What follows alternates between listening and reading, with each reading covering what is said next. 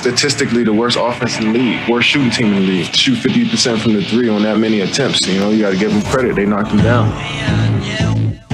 And that's Kevin Durant. And as a result of Colin Sexton's 42 points in Kyrie's return, the Cavs knocked down the Nets 147-135 in double OT. More on that coming up in our SportsCenter update at 6:30 a.m. Eastern. You heard the call there on WTAM.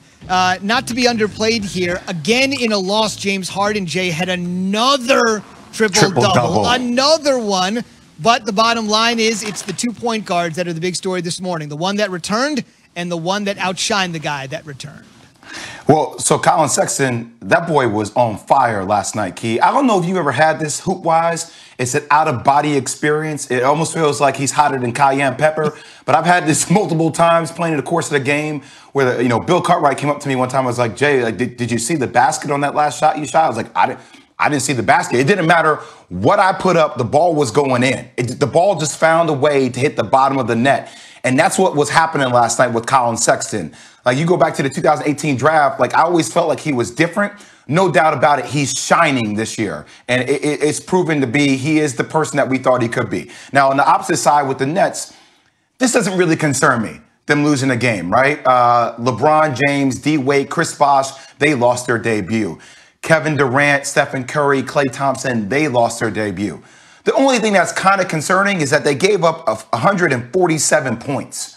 And that's the one thing we're going to be paying attention to as it relates to this team. We know they can outscore people. We know they can, go on 20-0 runs. They have the scoring power to do so.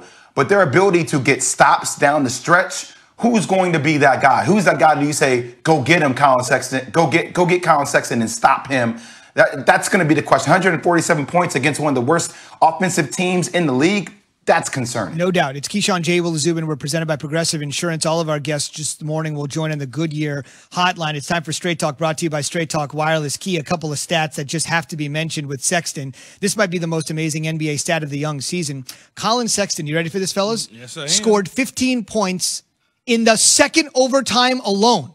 He scored 15 points in the second overtime. As for the other point guard, Kyrie, quote, 2 overtimes for my first game back. You got to love NBA ball, though. I was smiling when Colin Sexton was making those shots. We should mention Kyrie because it was a double OT game. He did get up there. He played 48 minutes in his first game, Key, in about 15, 16 days. He hasn't played since January 5th. He was only back at practice on Tuesday. Well, he's clearly in professional sports shape. I mean, he's a true athlete. So 2 weeks off, 3 weeks off is not going to do anything to his conditioning. The thing that amazes me, though, he comes back and he drops buckets and he plays his superstar talent, have lost games along the way, first game, second games along the way, and eventually that core will figure it out together once they start to practice and understand it. But you got to stop somebody. You got to be able to play defense on somebody. Because what will happen is these coaches, as Jay knows in the NBA, will expose your weakness. When you start to go up against some of those teams that have guys that can put you not only on the perimeter, but also off the dribble, pounded down low. How can you counter that? I mean, and that's a lot of the times in Mike D'Antoni's system. Well, I don't want to call it Mike. Well, I guess you can, right, Jay? Call it. It's like Steve Nash, Mike D'Antoni's system. Okay, yeah. So with this style of play, as we've seen in the past, high volume, high shooting, a lot of scoring, but on the other end, no defense. So again, you cannot outscore everybody. You've got to play some defense.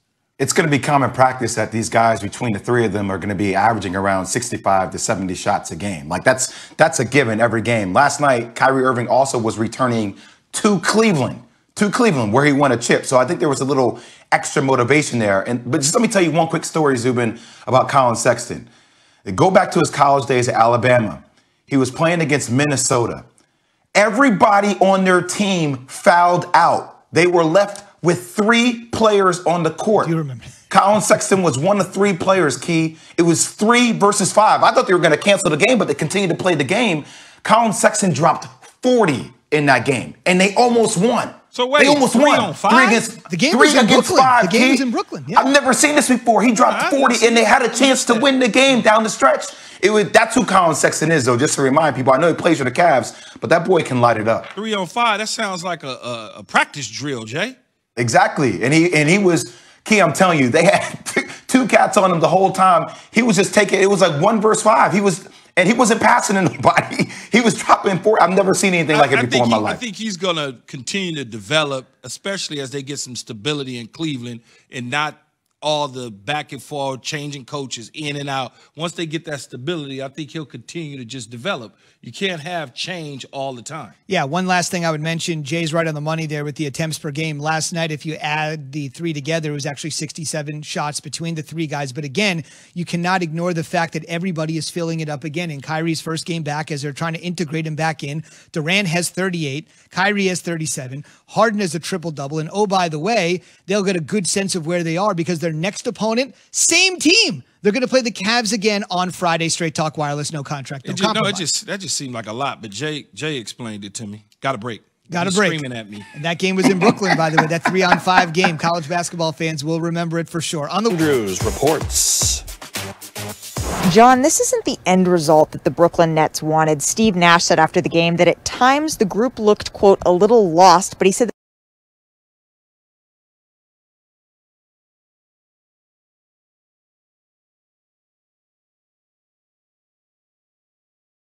that was natural because this is the first time that they have played together. So there's a lot of material for them to go over in film sessions tomorrow. But Kyrie Irving seemed genuinely happy to finally be back on the floor with his teammates. And always playing the game that I love, I'm grateful. So I never take it for granted. And then also to be, playing with Kevin Durant, James Harden, just those names alone right now, just like we're having some fun, but it's not just about us. And I always say that, we'll have good nights, we'll have great nights, but it's how we galvanize this group together and how we sacrifice and compromise for the greater good, and that still remains to be seen. Obviously, one game's out the way, but I'm excited for what's to come. Now, the Nets still have pieces to fold in here. Kyrie Irving played a career-high 48 minutes and 22 seconds, while Kevin Durant and James Harden both played over 50 minutes, while Landry Shamet, who was brought in to be a key piece of this Nets bench, didn't play at all. But overall, Kevin Durant said it felt right to finally be out there with the 2 other All-Stars. It felt perfect, he said. It felt like, quote, we belonged out there together. Tim Legler with us on SportsCenter for a level-headed look at the KD, Kyrie, Harden triumvirate. We're not going to get all panicky because they were not triumphant here, Tim, but we got 2 parts. So let's start with where are the trouble spots or kind of what caused the trouble when these 3 were on the floor? Well, I think the biggest thing is, John, I think there's just such a reliance on individual shot making that it's a tough way to win on a night-to-night basis, despite the fact that this might be the greatest offensive trio we've ever seen put together. It's still a tough way to go about your business night to night. So when push came to shove in this, if you broke down their offense, you're going to see a whole lot of that. Guys taking turns. And I thought that that's a mistake because if you just incorporate any sort of ball movement where the ball can change sides of the floor and a couple of those guys get opportunities to touch it on the same possession once the defense is shifted, I just think it's going to be much easier to operate and you're going to get more efficient shots. These guys are great enough that they can get back in the game the way they did in the fourth quarter by making shots. But I think they can make it easier on themselves if they can get that ball movement a little bit better, player movement a little bit better. And also I think Kevin Durant is a guy that in those spots late, when it's a one-possession situation, he has to be involved somehow in the offense. And you saw that he wasn't there at the end of regulation when Harden took that step-back 3, and Kevin Durant's just standing there on the wing. That doesn't make a lot of sense to me when you talk about a guy with the stature of Kevin Durant. All right, so yeah, they combined for 96 points. That seems like plenty. What is it that you like, and what is it that works with these 3 cats?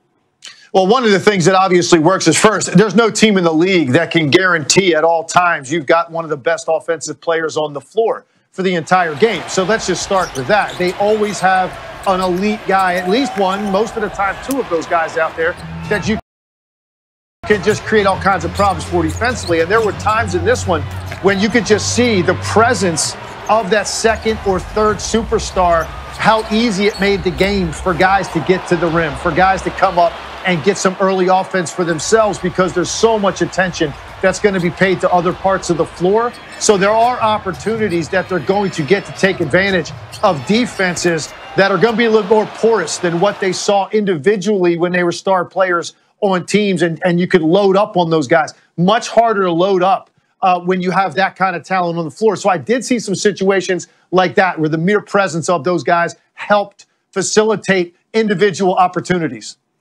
Real quick, can they guard well enough with those three guys? No, they're not a very good defensive team. They weren't initially. I don't think their defensive principles are really there yet.